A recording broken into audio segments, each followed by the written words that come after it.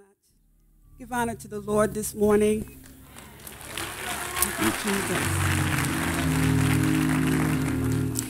And I am so godly proud and so eternally grateful to our jurisdictional prelate, Bishop Patrick L. Wooden Sr., for this opportunity. At this stage of my life, he's given me a whole new reason for living.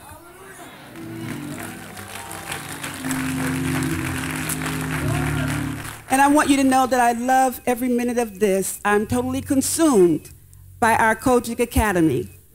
It is a labor of pure love. I want to also give honor to our First Lady and our jurisdictional First Lady. Thank you. I am happy and proud of the trust that our jurisdictional prelate has reposed in me to not only be dean over this academy, but to have his authority to select the faculty and the board of directors of our COGIC Academy. And I want, as I read the names of the board, those who are present, I would hope that they would join me on this pulpit. Dr. Eric Grayo is a friend of this ministry. He is the pastor of Triad Ministries, Church of God in Christ. We know him to be a consummate theologian and scholar. Dr. Robert L. Foster,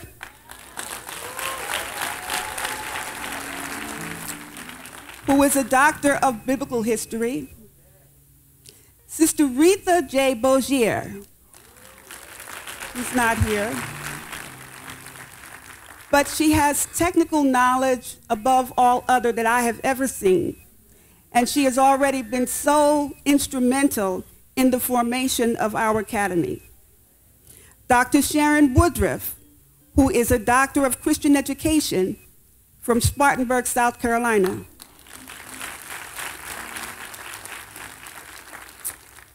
Reverend Mark Creech, who is the executive director of the Christian Action League here in Raleigh, North Carolina.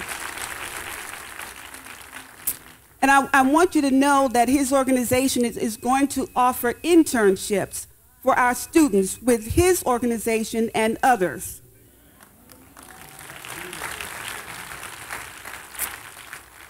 Dr. Alonza Fullwood, who comes recommended by our bishop.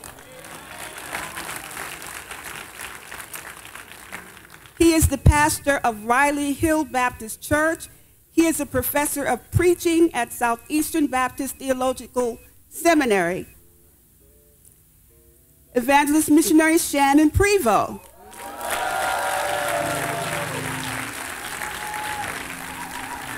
And I don't have to tell you about Shannon. You all know all about Shannon. Evangelist missionary Wanda Thomas.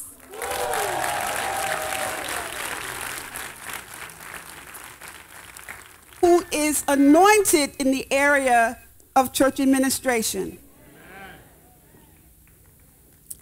Our faculty consists of virtually all of the same people, with a few additions. I will be part of the faculty.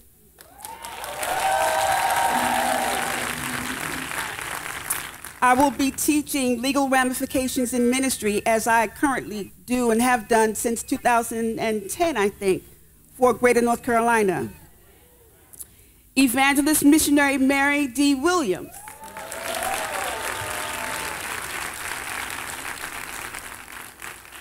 Who is also the assistant dean of our COGIC Academy.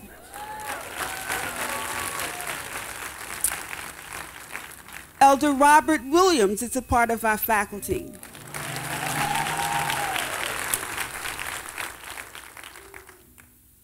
And Elder Michael Cook is a part of our faculty.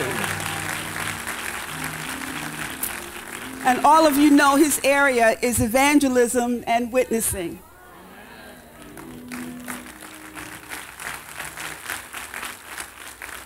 In addition to 10 or 12 core classes that every COGIC Academy across the country has to offer, our COGIC Academy will be offering a number of electives online.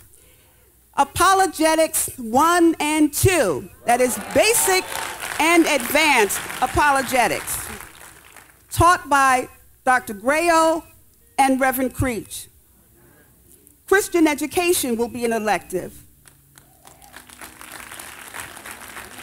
Evangelism in action will be an elective. Hermeneutics, pastoral counseling, world religions, and there will be a civics course, as I mentioned before, with internships at the Christian Action League. And Reverend Creech has let us know that not only will there be internships at his organization, but he is going to personally open the door for internships at other like-minded Christian organizations.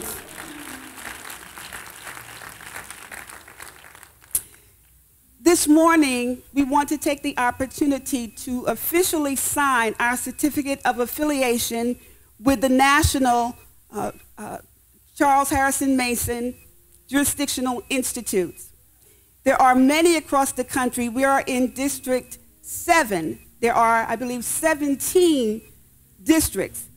So they are multi-state districts, and we are in District 7. I'm going to ask our Assistant Dean and I first to sign the certificate. Our Assistant Dean is also the registrar of our COGIC Academy.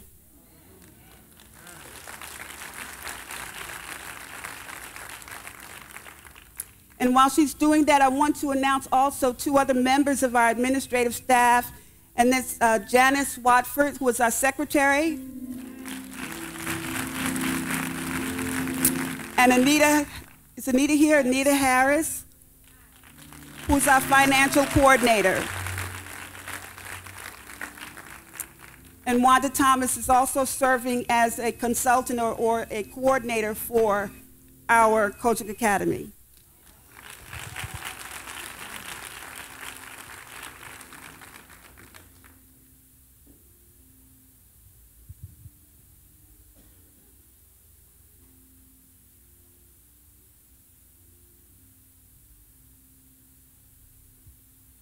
At this time, I would ask our bishop